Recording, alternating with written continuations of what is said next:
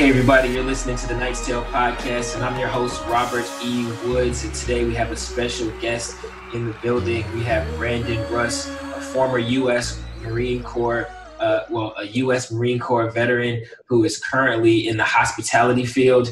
Brandon, could you tell us a little bit about yourself? Well, my name is Brandon. I'm 29. I was in the Marine Corps for about 6 years and doing field artillery. Came there and went to many places around the world, came back stateside and started getting interested in more of chef stuff and hospitality. So after the Marine Corps, I went to culinary school in Charlotte, North Carolina. And at the same time, I was playing music there, just local gigs. And then eventually as it came close to graduation, I'm just like, man, if I really want to go do something, I have to go take the leap. And there's always that element of risk. So I ended up in New York. Now I'm trying to do hospitality things, specifically chef things and music things, and combine the two. So it's been a road so far. Right. So what do you think the ideal vision would be, when you merge hospitality and your experience as a chef? In music, how do you think that's going to look?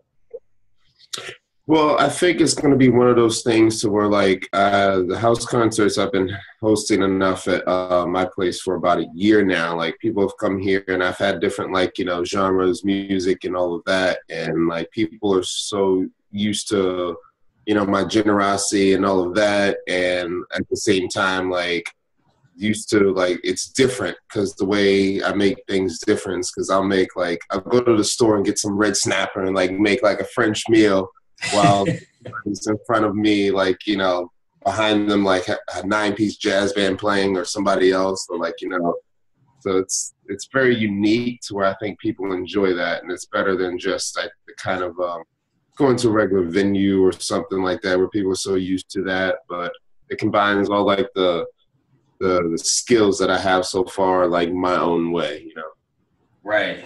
Yeah. And it seems like you really took the time to think about how you could offer your skills to another group of people. And so you're using basically your passion to really create your own destiny, right? Basically. Exactly. Once you learn how to get out of your own way. Yeah. Right. So when you went to culinary school, how long was culinary school? 2 years, 2-year program. It's usually longer before, but I had experience going in. So you test out and then they place you on whatever track that, you get when you get there. Wow. Were you able to use your GI Bill? Yes. I still have some left over too. Are you serious? Well, yeah. So 24 months and then you have 12 more months left. That's amazing. Dang. Yeah. So you really know how to cook. Has that helped you? It definitely helps. Yeah, I'm sure it's helped in a lot of ways. So let's talk about your transition and when you started to make that transition and said, okay, it's time for me to make the move. Did you start making the move when you were in the 5th year or toward the 6th year? How did it play out? It was around the 5th year. I started thinking about, the 5th year, I actually wanted to do Marine Security Guard and be stationed in Europe somewhere and have a cake 9 to 5. Well, that didn't happen. Almost 2 years. So, yeah. So I started to really think about, all right, where do I want to go next? And Johnson & Wales is the school I went to. I applied to other culinary schools too, but they were the only ones that had more of a VA program, more specifically for benefits. Johnson, I didn't know that until I read the history that, Johnson & Wales is main benefits. They were founded on a military basis. So it's they had a lot more offerings when it came to scholarship, a lot more offerings when it came to people that were helping new veterans, transition, VA, and people that actually cared and were on top of their stuff. There was none of that, normal stuff you have to deal with. So I think from there, that was what made the decision. Yeah. And what do you think you took over or transitioned some good skills from the military and brought them into the culinary field? Yes, I think specifically the kind of I guess the mindset of one having like tough skin and also like just getting things done, like just getting them done. Like it becomes more apparent when you're in the civilian world where you're used to working a certain way and you're like, everything really can be that easy. Just get it done. Like, you know? So I've had that mindset. I think that was the biggest thing of like, you know, just making sure that there's always constant momentum, you know? Right, right. And did you face any adversity when you were like going, you know, kind of against the grain, doing something that was not your, you know, having to do with your U.S. Marine Corps experience? Yes, because I feel like, you know, anything, well, a lot of people, depending on what their MOS is, you know, the transition is something that's completed. Mine, I didn't do any culinary stuff in the Marine Corps. I did artillery. So I'm basically starting from like the bottom up. So that was like the, you know, Right. the difficult part is when you do that, especially coming out of like, you know, regular stabilized military pay. Now you're going back to something that maybe doesn't make you as much money and Right. help you live, you know, in the meantime. So that was probably the most like, you know, difficult part. Right. And did you kind of, during that time, did you have to kind of lean on family and friends or Oh, other resources in order to like, yo, am I doing the right thing? Or is this like, what the heck? yeah, multiple times where you just have like that question in the back of your head. I'm like, man, is this the right path? Like second guessing and all that multiple times. But it was one of those things to where it was like almost like reaffirmed to when I thought about like anything else that I wanted to do or anything else I was doing. Like it just didn't, it wasn't as exciting or added up to what I was doing now. So that was always the, you know, verification. Wow. Okay.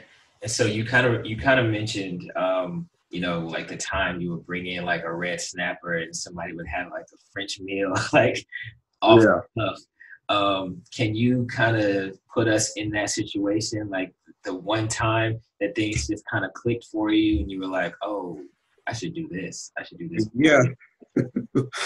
So I host regular music house concerts. My style is more like, you know, gritty songwriter blues, but I've had all other genres, you know, like a lot of hip hop artists, rap artists, folk artists, you know, like jazz artists. But there's this one time, like, you know, we had a jazz band come in to play a house concert that night, you know, live brass band. I have a large living room, the kitchen's in front of it.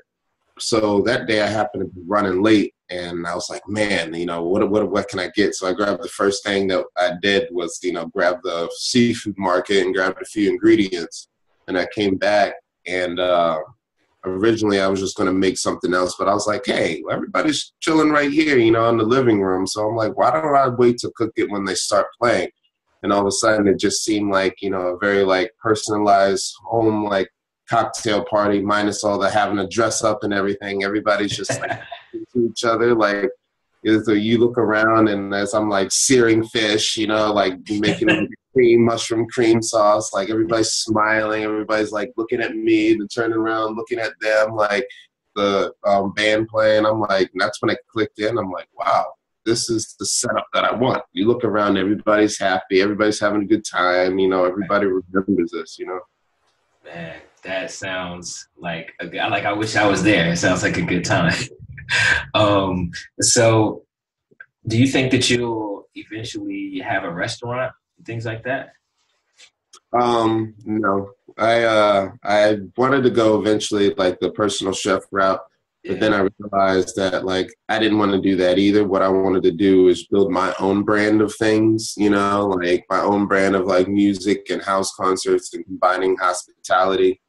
Because like while all the other paths are, you know, normally the traditional route, like mine, I want something that down the road to where I can lead to eventually being my own boss. Right. So, but also like, you know, just, yeah, growing my brand because the way I see things and the way how I'm creative and like stuff like that, I don't see it in a lot of other, not saying that other people aren't creative, but my style of like creation is a lot different than other people. So I'm like, why don't I just build on that, you know? Wow. Yeah. So you looked within and now you're projecting that forward. So now, what does the trajectory of like the next 3 to 5 years look like? Because it seems like you've been on this path for a few years and Hmm. um, everything's pretty much clicking. And I think some people think that, oh, things should happen like in 6 months or a year, but it seems like you're cool with knowing that like your purpose is Hmm. is what it is, and like you have a specific path toward getting there. So like the next 2 to 4 years, like what kinds of things are you going to focus on? So I'm glad you brought that up because this is actually we're looking at the end result of like the past like 8 years of me building this. So it's like, That's amazing. that that of like figuring out all everything of by trial and error. So I think like the next 3 to 5 years will still be just kind of fine tuning everything. Where eventually I think where I kind of want to move all these events if I'm going to have them more frequently out of my house and then like into like an actual location, not like a venue, but something like small size that, just to kind of grow from there, especially, and I live in New York City, like, everything, like, I don't know if I'm going to be in this apartment for like 5 years, like, so, that's more the trajectory right now, also, as well as like building on top of like the music EP that I have and like maybe start to like work with other like local, people, like other local artists and other like creatives to kind of like bring everybody together as like a collective and like kind of build from there. Like it's a lot easier to build when you have like a community around you. Right. Yeah, you can almost kind of do whatever you feels best. Yeah. So you talked about your music. What kind of like music style do you have? It's like gritty songwriter blues with like bits of alternative and soul. Like if you combine like the old rhythm of like the Allman Brothers band, how they were like tight as a band, and you can hear the musicianship with like that old like that the bite of that Otis Redding had when he sang. You kind of had that begging voice along with like the maybe like late '80s, like if you the raspiness that Chris Cornell had in Soundgarden, like it's like you can tell it was there yet, but it wasn't like completely polished. Well, I mean, mind you, I've practiced a lot more since their age, but Right. it's combine all those two, and then that's what you kind of get. So you play instruments as well? Guitar, a little bit of bass, but mainly guitar and sing. Wow. So this man, he is a chef. He plays the guitar and he sings. That's crazy. So he's incredibly talented and he's just working to be a beast, basically. That's what it seems like. But yeah, so like if there was any advice that you could give someone, or the chef 8 years, I mean the young chef that you are, uh, Mm-hmm. you know, 8 years from that experience, like what would you have told yourself or what would you tell the person that's like right behind you?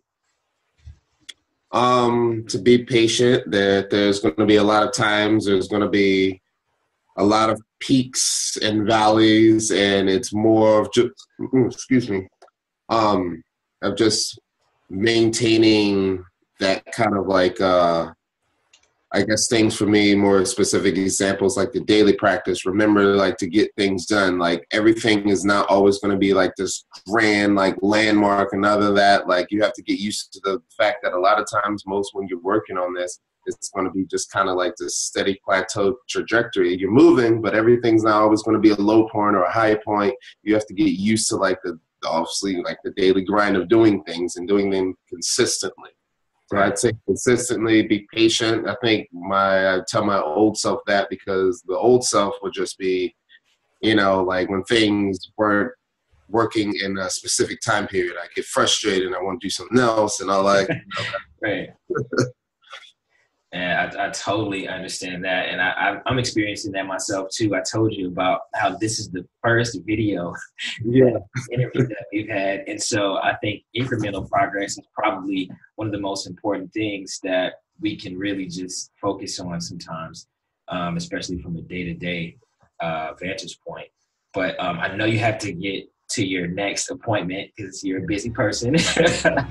But I really appreciate you for spending time with us today. Ladies and gentlemen, this is Brandon Russ. I am Robert E. Woods III from the Knight's Tale podcast. And thank you very much for listening or watching. Have a great day.